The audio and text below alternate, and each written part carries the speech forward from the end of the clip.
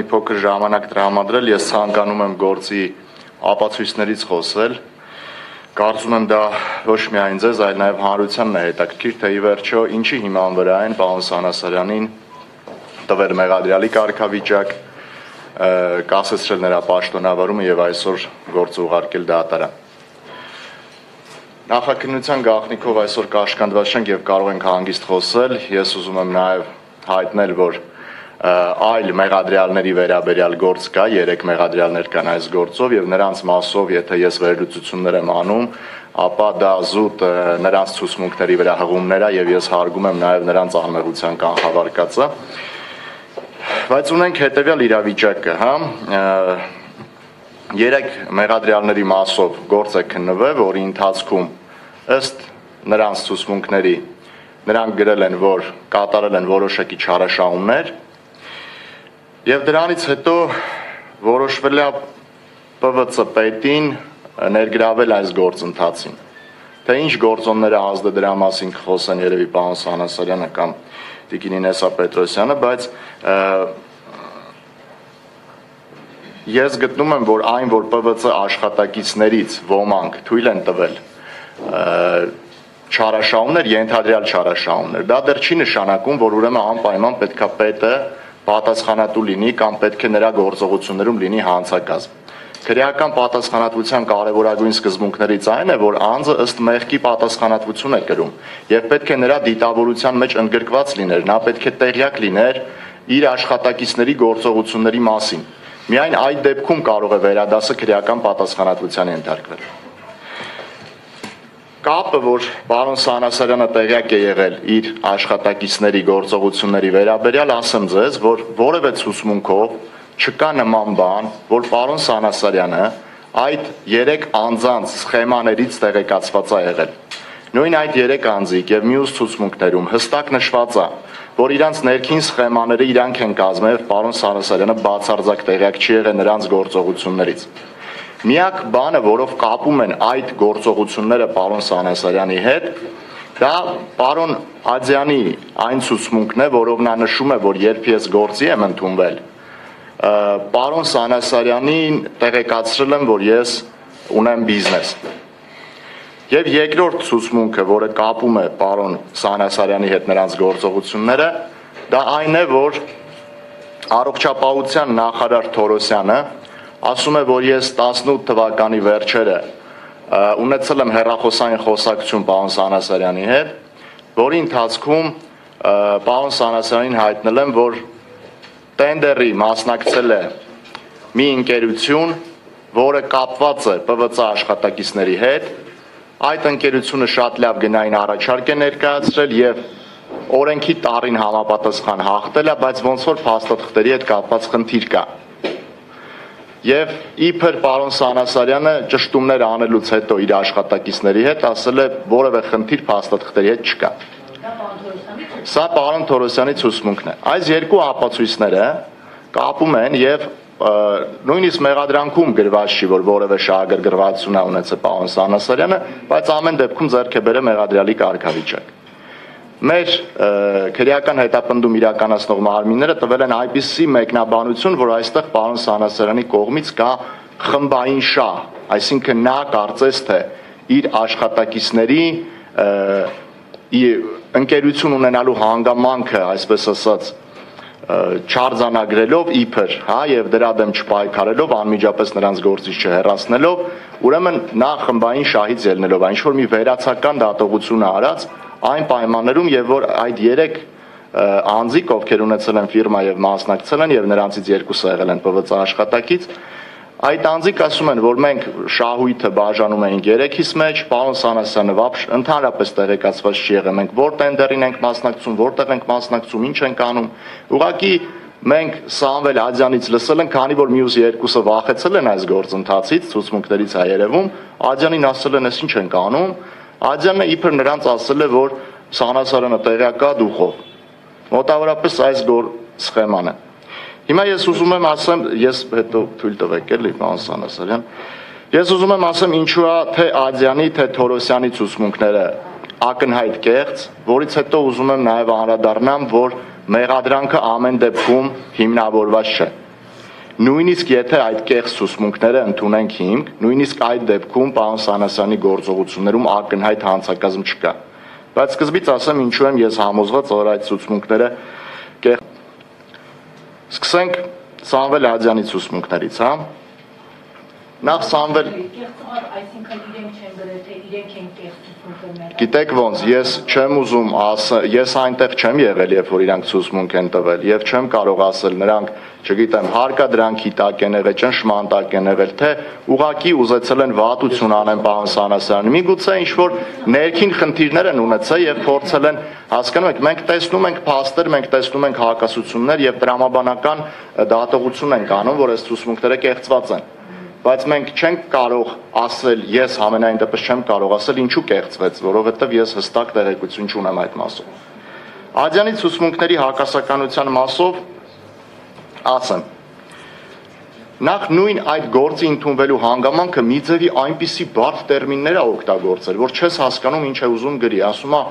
ես ասեցի, որ ես բիզնես ունեմ, Պարոն Սանասարյանը ասեց դու պետքա որևէ բիզնեսի հետ որևէ կապ չունենաս իրավաբանական առումով, դա է ՊՎԾ-ի պաշտոնապես կապ չունենաս։ Հիմա ես նորմալ ընկալող մարդը կհասկանա, որ պետքա հավատարմագրային կառավարման հանձնի։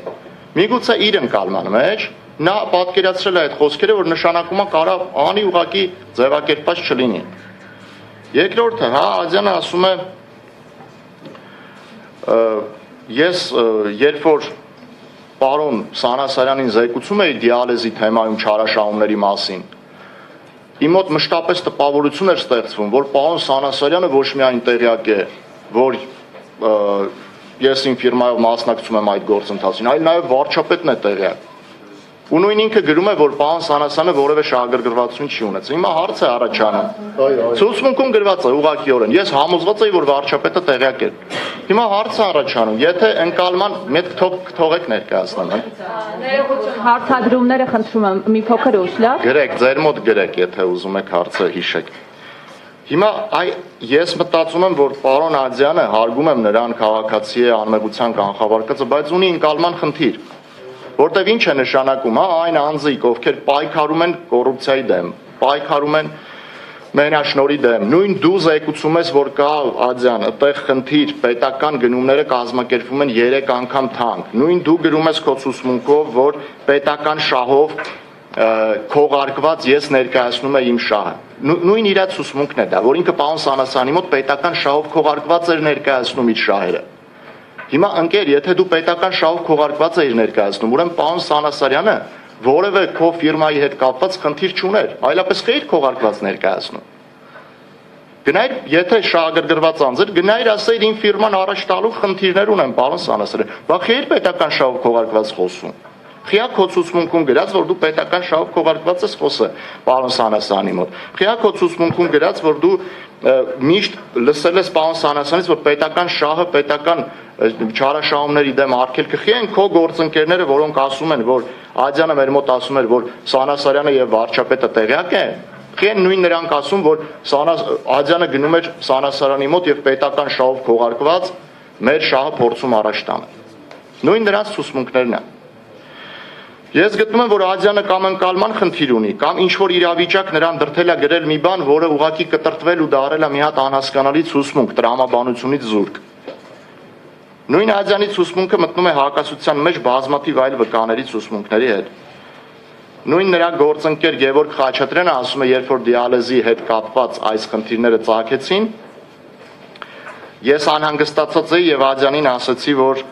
բա ինչ է լինելու այս ամենը, կարող է մենք դատվենք եւ դու ասում էիր Սանասարյանը տեղյակ է, ինչ եղավ, եւ Խաչատրյանը ասել է Ադյանին, որ պետք է մտնի Սանասարյանի մոտ։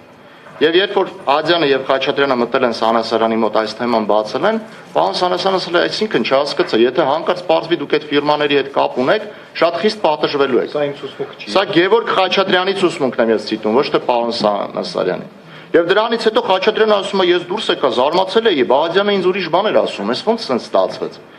Հիմա այս բոլոր ապացույցները, ես ասեմ, նաև կան այլ ապացույցներ, ես չեմ ուզում ձեզ շատ ծանրաբեռնեմ, բայց օրինակ այս երևույթը, որ սկսել է, պարոն Սանասարյանը հրավիրել է իր մոտ Սամվել Ադյանին եւ լրատվական բաժնի պետ, Զարուհի Զարուհի Մեժլումյանի ներկայությամբ, որը վկայություն է տվեց ում գործով, ասել է, այս ինչ է, ոնց կհասկանամ, այս ինչ տեղեկություններ են։ Եվ նա Զարուհու ներկայությամբ պարոն Սանասարյանի մոտ սկսել է բան անել, որ պարոն Սանասարյան, ես չգիտեմ, այդ բերում կապում են մեր այդ հետևը գիտեք ինչ ուժեր են, բնական չի որ սենց կանեն, ես անմեղ եմ, ես կապացուցեմ, որ ես անմեղ եմ, բայց թե մենակով կնստեմ է, եթե պետք է բան մենակով հերել եմ օլիգարխների դեմ։ Սա Ադյանն է ասել անկողմնակալ վկայի ներկայությամբ պարոն Սանասարյանի վերջում արդեն երբ որ նորություններով սկսել այս երևույթները եւ այս բոլոր հանգամանքները նախաքննության մարմինը դատախազությունը ընդհանրապես գնահատման չի ենթարկում մենք կներեք էլի նշեք հետո չեմ կարող ես իմ միտքը անընդհատ դնել շատ եմ բայց խնդրում եմ էլի համբերենք նշեք բոլոր հարցերին կպատասխանենք թուղթ ու գրիչ վերցրեք նշեք եթե պետք այս հակասությունների պայմաններում թե նախաքննության մարմինը թե հսկող դատախազությունը մեր միջնորդություններին պատասխանում է մերժվում է միջնորդությունը որովհետև անհիմն է որևէ վերլուծություն չկա այս հարցերի այսինքն ես չեմ ուզում գնահատական տամ նախաքննության մարմնի եւ դատախազության ինչ որ սուբյեկտիվ գործոնների առումով բայց այն որ ակնհայտ այստեղ դատավարության սահմանադրության առողջություն Եվ մյուս պահանջներին հակասող է նրանց մոտեցումը, այստեղ կասկած չկա, այսինքն նրանք պրոֆեսիոնալ մոտեցում չեն ցուցաբերում, նրանք չեն ուզում իրենց վրա պատասխանատվություն վերցնել այս հարցերը քննարկել, վերլուծել եւ օբյեկտիվ պատասխանել։ Ես ուզում եի նաեւ անդրադառնալ պարոն Թորոսյանի ցուցմունքին։ Այստեղ հետեւյալ հարցերն առաջանում, նախ հարգարժան պարոն Թորոսյանը նշում է, որ եղել է հեռախոսային խոսակցություն, որի մասին նշեցի ես։ Դրանից որոշ ժամանակ հետո արդեն 19 թվականի փետրվարի 1-ին տեղի է ունենում Facebook-յան գրագրություն պարոն Սանասարյանի եւ պարոն Թորոսյանի միջեւ։ Շատ հետաքրքիր գրագրություն է, իհարկե ընկերական ոճի մեջ է գրած, ոչ պաշտոնական, բայց երևում է, որ պարոն Սանասարյանը այստեղ մենաշնորհով անհանգստացած եւ 3 անգամ թանկ գներով կազմակերպող մրցույթներով է անհանգստացած։ Իսկ Թորոսյանը դրան հակառակ ասում է, կարծես թե ընդունում է, կարծես չէ, ընդունում է, որ օրենքի տարից դուրս է մրցույթները կազմակերպվում, բայց փորձում է ինքն իր փաստարկները բերել, որ առողջության խնդիր կա,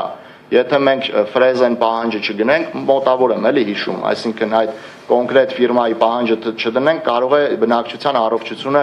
վտանգի տակ դնենք։ Պարոն Սանասարյանն ասում է դրան այլ գործընթաց կա, դու այն մյուս ֆիրմաներին այնպիսի պահանջներ դիր, որ կարողանան նրանց պահանջները առողջության չափանիշին բավարարեն, բայց դու մի դիր մենակ ֆրեզեն, չի կարելի, պետք է մենք օրենքի տառը պահենք, օրենքից դուրս մենք չենք կարող գալ։ Այս խոսակցությունն է շարունակվում, դա բավականին երկար խոսակցություն է, չեմ ուզում ձեզ ծանրաբեռնեմ, բայց ինչն է այդտեղ հետաքրքիր։ Միտեղ Թորոսյանը գրում է, որ Զորաշեն ընկերությանը բա ոնց էինք թույլ տալի մասնակցել, sense ինչ-որ Զորաշենի համար է կանում այս ամեն ինչը։ Ուզում եմ ներկայացնի, որ Զորաշենին հովանավորելու համար է արվում սա եւ պարոն Սանասյանը պատասխան ինչ Զորաշեն գրի, այդ ինչ ֆիրմայի մասին է խոսքը։ Այսինքն գրագրության մեջ զարմանում է պարոն Թորոսյանը, պարոն Սանասարյանը։ Եվ Թորոսյանը դրան չի հակադարձում գրագրության մեջ։ Հիմա հարց առաջանում, եթե 2 ամիս առաջ դու խոսակցություն ես ունեցել Զորաշենի հետ կապված, բայց չես ասում ընկեր, բայց չես հիշում։ Հիմա զարմացել է տենց Զորաշեն բառից, բայց 2 ամիս առաջ զանգել էի քեզ Զորաշեն ասում էի Տարօրինակ է, որ օբյեկտիվ ապացույցում սա չի բարձրաձայնվում Թորոսյանի կողմից, առնվազն տարօրինակ է։ Իդեպ նույն խոսակցության մեջ կարծես թե ման են գալի մի տառ, որ Թորոսյանը մի տառ է ման գալի, որ Սանասյանին ասի, բա ոնց սենց։ Ու այդ պայմաններում ինչպես այս կարևոր հարցումն է լռում, սրա պատասխանը չկա։ Եվ երբ որ մենք առերեսման ժամանակ հարգարժան պարոն Թորոսյանին այդ հարցադրումը տվեցինք, նա երկար մտածելուց հետո հրաժարվեց պատասխանել մեր հարցադրմանը վկա իրավունք չի։ Եվ երբ որ ես ասացի, որ իրավունք չունի վկան հրաժարվի հարցադրմանը պատասխանելուց, այն մեկնաբանությունը տրվեց, որ սա իր դեմ հարց է, դրա համար իրավունք ունի սահմանադրական շահերից իրավունքներից ելնելով հրաժարվի։ Եվ այստեղ նաև պարոն Թորոսյանի մենք չենք ուզում որևէ բանի մեջ մեղադրենք, բայց իրավաբանորեն հետևյալ մենք ունենք իրավաբանությունը, հետևյալ քրեական օրենսգիրքը եւ քրեական դատավարությունը, որ եթե իրականում հիմք ընդունենք Թորոսյանի ցուցմունքը, այն առումով, որ Դեռևս 18 թվականին նա զանգել է պարոն Սանասարին, ասել է ՊՎԾ աշխատակիցների հետ կապված ֆիրման, մասնակցել է տենդերին, շահել է, բայց փաստաթղթերի հետ կապված խնդիր կա, եւ դրանից հետո համոզվելով իբր որ այդ փաստաթղթերը նորմալ են, ընդհանցքավորել այդ տենդերը, սա նշանակում է, որ եթե եղել է հանցակազմ, ապա պարոն Թորոսյանը այդ հանցագործության օժանդակողն է։ Այլապես ո՞նց կարող ենք հասկանալ, եթե առողջապահության նախարարը այս գործընթացին միջամտում է, աջակցում է, իմանալով տեղյակ լինելով, որ ՊՎԾ աշխատակիցներն են տենդերին մասնակցում, այդտեղ հանցակազմ չկա, իսկ պարոն Սանասարյանը, եթե օրինակի համար իմանար, որ իր ենթակայության աշխատակիցները մասնակցել են տենդերին, հանցակազմ կա։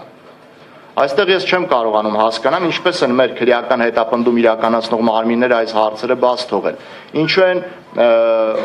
նույն հանգամանքների պայմաններում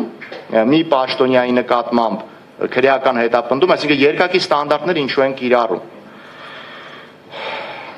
Ես նորից եմ ուզում ասեմ, որ համոզված եմ, որ թե պարոն Սանասարյանի, թե պարոն Թորոսյանի գործողություններում ակնհայտորեն հանցակազմ չկա, ուղղակի խիստ մտահոգիչ է նման ցուցմունքները, որ պարոն Թորոսյանը տալիս է, եւ մեր այս մտահոգությամբ որոշեցինք ձեր հետ կիսվել։ Ես կուզենայի նաև մի փոքր ամփոփել, եթե կարելի է, մեր առաջադրված մեղադրանքի մասով, մեղադրանքում ուրեմն պարոն Սանասարյանի գործողությունները, որպիսի նմանեցնեն քրեորեն հետապնդելի արարքի, այնպիսի ձևակերպումներ է տված, օրինակ պարոն Սանասարյանը տեղեկանալով, որ կա այստեղ մենաշնոր, դիմել է մենաշնորի դեմ պայքարի, այդ հակամենաշնորային գերատեսչությանը։ Տեղեկանալով, որ այդտեղ կարող են լինել հանցագործության տարրեր, պարոն Սանասարյանը դիալեզի հետ կապված հաղորդում է ուղարկել դատախազություն, որով գիտենք, որ գործ է հարուցված եւ քննություն է գրած։ Բայց մեր գործով հարգարժան քրեական հետապնդում իրականացնող մարմինները հետեւյալ ձևակերպումներն են տալի։ Պարոն Սանասարյանը պատժելու նպատակով, չգիտեմ, ես իմիշ նպատակ։ Եթե անձը կատարել է իր օրենքից բխող պարտավորությունները, եթե նա պարտավոր էր պայքարել այդ մենաշնորի դեմ, պարտավոր էր, այսինքն ինչ, անձը եթե իրավապահ մարմիններին դիմել է, ասել է եկեք մի հատ հասկացեք, ստեղ ինչ է կատարվում, ո՞նց կարելի է դա մեկնաբանել, որպես պատժելու նպատակով գործողություն։ Սա ինչի համար եմ ասում, որ հասկանաք, թե ինչ աստիճանի մերկապարանոց մեղադրանք է առաջադրված պարոն Սանասարյանին, թեև ինչ աստիճանի մերկապարանոց մեղադրանքով է նրա լիազորությունները այսօր կասեցված եւ ինչպիսի մեղադրանք է ուղարկված դատարան։